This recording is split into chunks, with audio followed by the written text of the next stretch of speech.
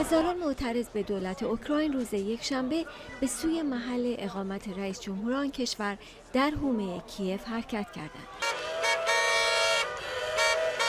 تظاهر کنندگان در خودروهایی که با پرچم اوکراین و اتحادیه اروپا آراسته شده بود از مرکز کیف به سوی محل اقامت ویکتور یاناکوویچ در 15 کیلومتری شمال پایتخت حرکت کردند و سپس خودروهای خود را در روستای نزدیک منزل او ترک کرده و در حالی که شمار بسیاری پلیس ضد شورش آنان را احاطه کرده بود به راهپیمایی به سوی محل اقامت آقای یاناکوویچ پرداختند.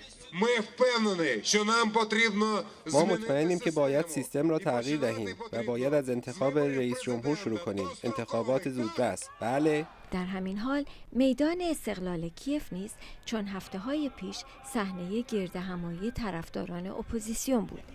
ده‌ها هزار نفر در این گردهمایی خشم خود به ضرب و شتم تتیانا چرنوبیل، روزنامه‌نگار برجسته آن کشور را که در روز کریسمس روی داد ابراز کردند.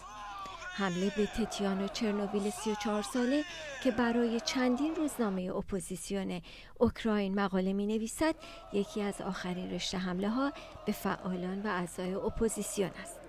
رهبران اپوزیسیون اوکراین خواستار استعفای آقای یاناکوویچ و دولت او و نزدیکی آن کشور 46 میلیونی به اتحادیه اروپا هستند. این تظاهرات که همچنان ادامه می‌یابد از خودداری آقای یاناکوویچ به امضای پیمان تجاری با اتحادیه اروپا روسیه سرچشمه گرفته است. نازی پويا، صدای آمریکا.